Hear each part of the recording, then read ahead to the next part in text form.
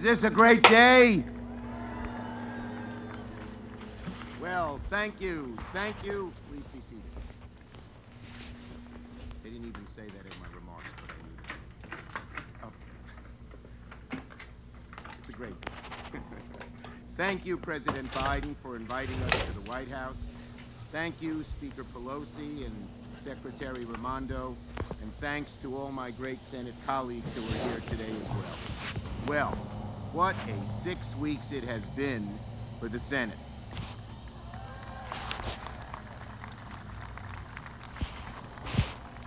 The incredible Inflation Reduction Act, the PACT Act, gun reform, NATO, and one of the most important things that we have done for America in years, if not decades, CHIPS and science.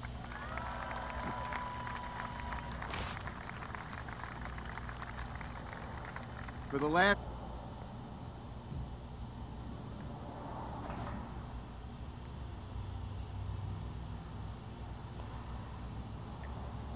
And how vital it is to support high-tech manufacturing right here in the United States of America. Please join me in welcoming Joshua Aviv. Thank you.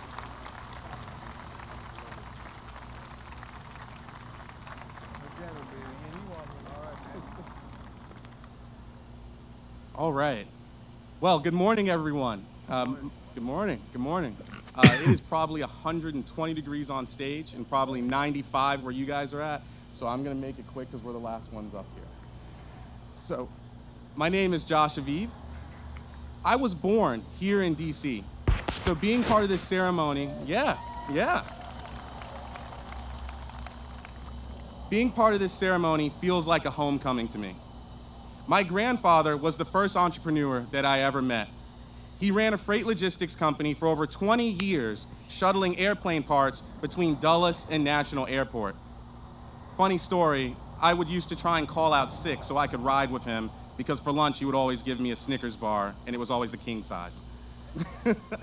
He instilled in me a drive and work ethic that led me to launch my own company. Hey, Shalom, Akim, Shalom. First thing and foremost, I'm going to give all praises and glory and honor that's due to Yahweh, Ba'ashem, Yahweh Ba'ashem, Rakakwadash. Double honors unto the elders and the apostles of the great millstone that rule and teach world. Peace and blessings and salutations to the hopeful elect. Those in the gospel of God, lifting up the standard of Yahweh, Ba'ashem, Yahweh wherever it may be. This is the priest, Mahaloya, coming back with another lesson through the spirit. Man, I didn't realize this was a 25-minute video, but you got this Uncle Tom nigga, this super Sambo up here cooning for Joe Beasy, talking about his father bought him, grandfather bought him a Snickers bar. You niggas got to be destroyed, man, all right? But long story short, they were going into this technology. Now, look, peep this, right? Now it says Biden signed C.H.I.P.S. and Science Act to stimulate U.S. semiconductor production. Now, when you go through this video, they're basically talking about new technology, okay? Technology that powers smartphones, different batteries, cells, etc.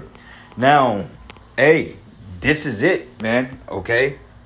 This can be the ultimate catalyst to make the MOTB actually legal and mandated, okay? Because they was talking about this about a month ago, but apparently he signed it, but it's been like in talks for like over a year now. But hey, this is it, man. Okay, through the spirit, this is possibly can be the start of the digital currency coming into fruition finally. Okay, and us getting the hell out of here.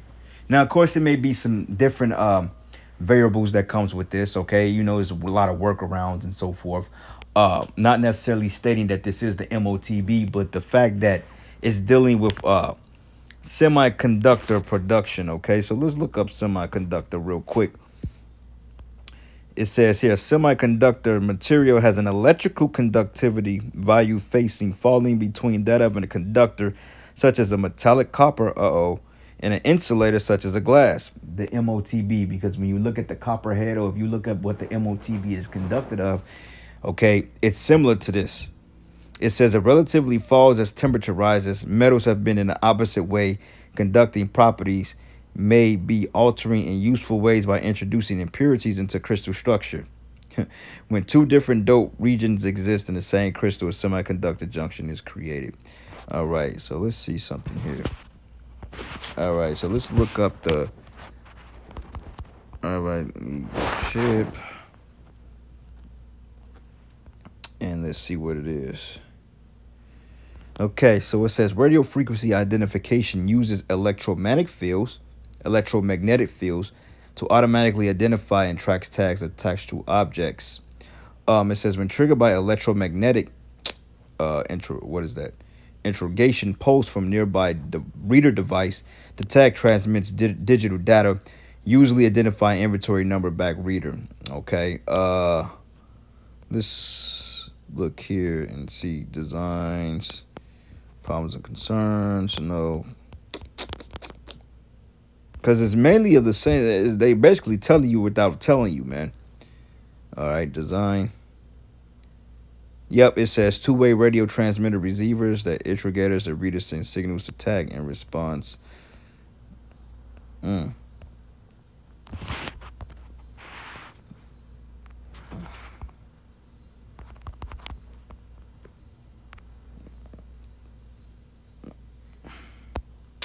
Alrighty. Oh shit! So it says that the you know what is an RFID transporter and is composed of silicon. It says the antenna can be made of etched copper, aluminum, and conductive link, while the you know what and antenna are typically put on a substrate that is a PET or paper. Oh, okay. All right. So going back here. So semiconductor. Look it up again. It says an electrical conductivity value falling between that of a conductor, such as metallic copper, or insulator, such as glass. Sounds familiar, right? So anyway, this is what this devil is conjuring up. And all you guys out there that's ever doubted, okay, the apostles and brothers like myself and other brothers, man, hey, let this be a slap in the face, because we knew through the spirit that this will come. It says, and that's how you know we at the end. Our Lord is getting ready to come and get us, man. Lord's will, we're found worthy. But it says President Joe Biden on Tuesday signed a $280 billion bipartisan bill to boost domestic high-tech manufacturing, okay, technology, okay, like software, which means, or micro means small, okay, small software. It says part of the administration's push to boost U.S. competitive over China. It says, flanked by the scores of lawmakers, union officials, local politicians, and business leaders, Biden fetched the legislation, a core part of his economic agenda, agenda that will incentivize investments in the American semiconductor industry in an effort to ease U.S. reliance on overseas supplies chains for critical cutting-edge goods, okay? Basically tracking goods. Okay, that's why he said here, overseas supply chains for critical cutting-edge goods, meaning they can track this shit. Okay, so you got to read between the lines. When Esau put things out there, you have to read between the lines, man. It says the future of the you-know-what industry is going to be made in America. Biden said in a sweltering Rose Garden ceremony Tuesday, referring to the diminutive device that powers everything from smartphones. Smartphones, because these things are encapsulated in these smartphones, man. Like a brother showed me over the weekend that when he shuts his phone down, it can still track him. Like you notice that these newer phones, they don't have removable battery packs anymore. Why is that? Okay, because basically your phone is still active even when it's turned off. They can still locate your location. They show you that they were planning this all along. Okay, but it says Tuesday from the diminutive device that powers everything from smartphones to computers to automobiles. Okay, came out years ago in China that they had one of the first toll frees, that basically they had a tag that can identify your car being fitted with this particular technology. It says the legislation set aside $52 billion specifically to bolster the U.S. computer sector. So here we go. It says the bill has been finally more than a year in the making, but finally cleared both chambers of Congress late last month.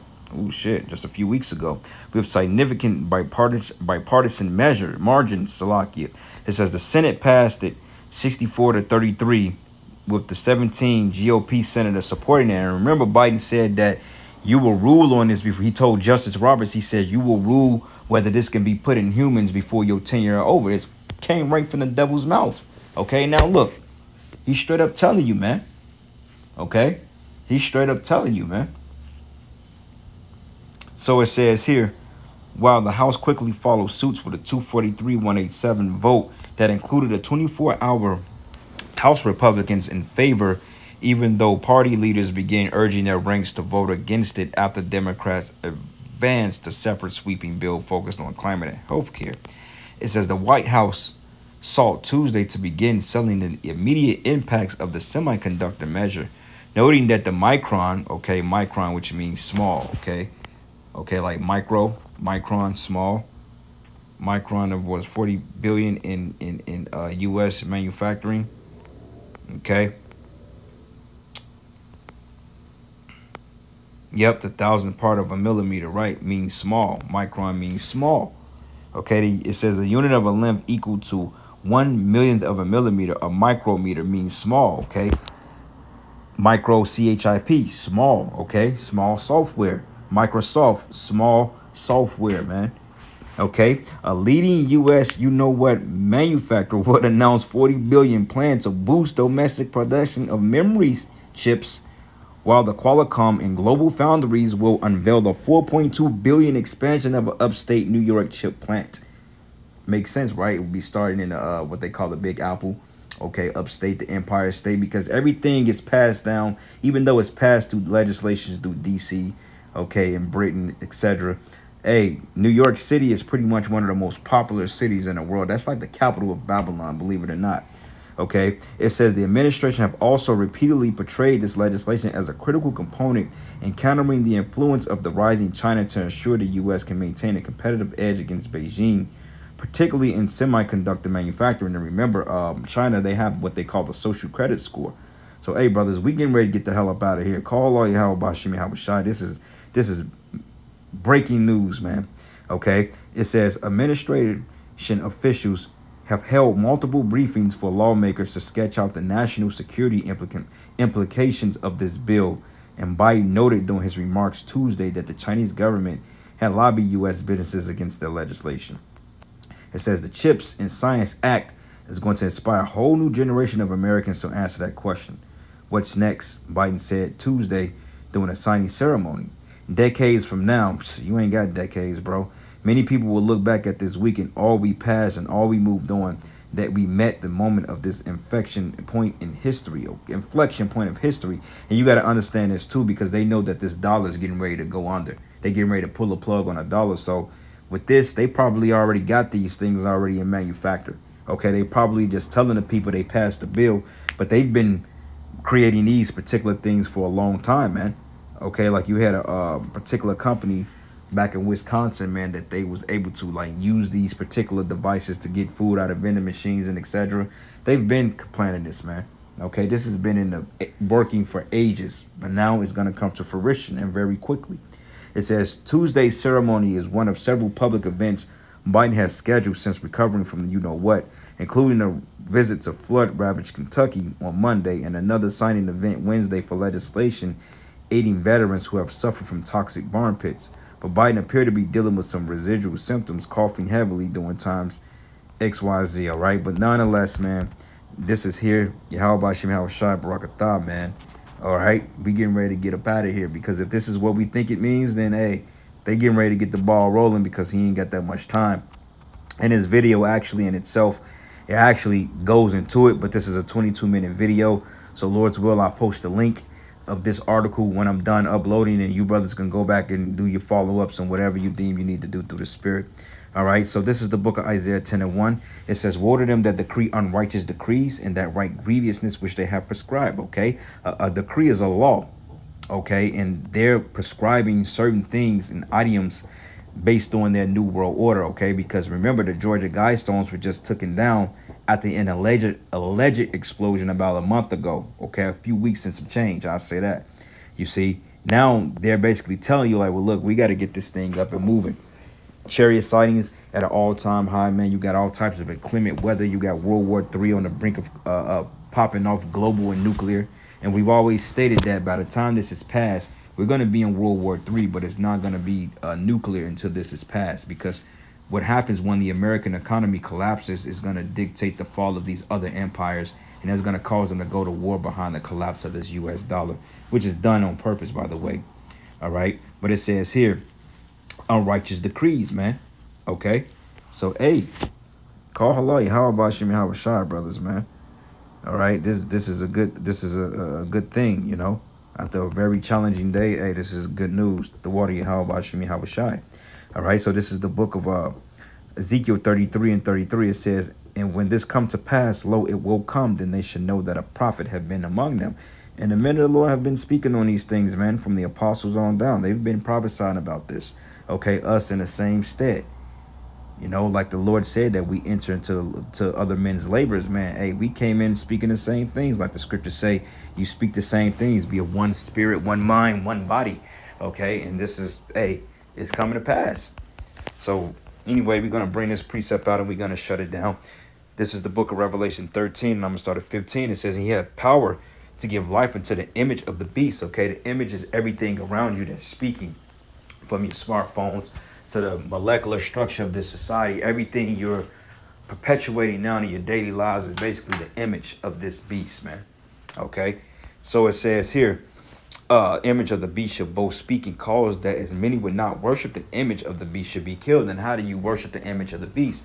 First and foremost, by being in cahoots and bowing down to the society. But ultimately, when you take this MOTB, that's going to be the ultimate bowing down to this beast system, okay? Because you're giving your allegiance and your alliance over to Satan, man. Okay? Esau, Edom. You see, and the Most High can't do nothing with you after that. Why? Because, hey, that's adultery, okay? Spiritual adultery. That penalty for adultery is death. So when you get fitted with this particular tag, the Most High can't do nothing for you but destroy you, man. Okay? That's the ultimate vote of betrayal. All because you thought the grass was greener on the other side. Okay, like when you look at our story as the Hebrew Israelites, it's based on a love relationship between us and the Most High. It's basically a real story of a man of a woman that was in love. The woman went off, committed adultery because she thought things were better. And the man accepted her back, but put her through hell in order for her to basically call herself or to make herself worthy again. He put her through hell. Like if you got a woman you cared about so much and she's committed adultery on you, you may want to knock that fucking bitch's head off, man. And you may do it.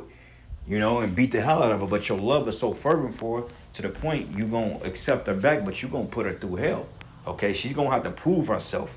Okay, getting down on her hands and knees. She's literally gonna have to scrub the toilets, man, that you done deplicated on. All right, and I'm just being like that because when you look at the story of King David and the Most High, the King David represents the story of Israel because what happened? Hey, when he committed adultery, killed Uriah the Hittite, okay, and put up and snatched up Bathsheba, man.